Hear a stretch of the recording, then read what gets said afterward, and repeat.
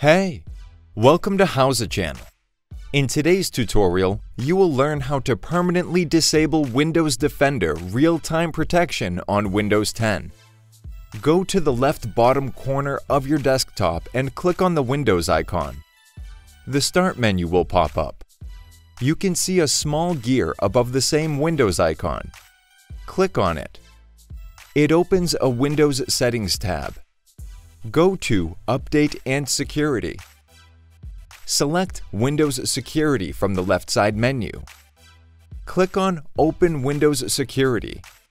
Choose Virus and Threat Protection from the left side list. Look for Virus and Threat Protection Settings. Click on Manage Settings.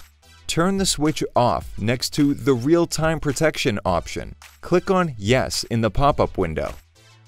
Go to the Taskbar search and type regedit. Click on Registry Editor to open.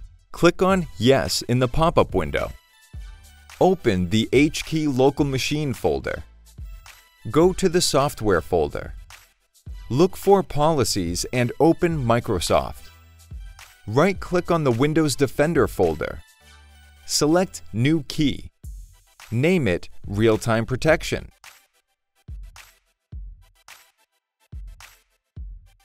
Right-click on the right side of the window and select New Value. Name it Disable Real-Time Monitoring.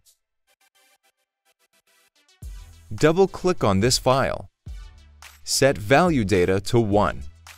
Click OK. Click on the Windows Defender icon on the taskbar.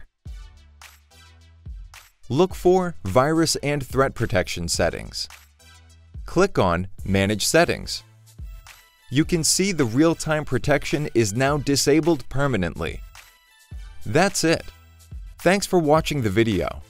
Please like it and let us know if you use any of our tips and tricks. Subscribe to our channel. We upload new tutorials every day. See ya!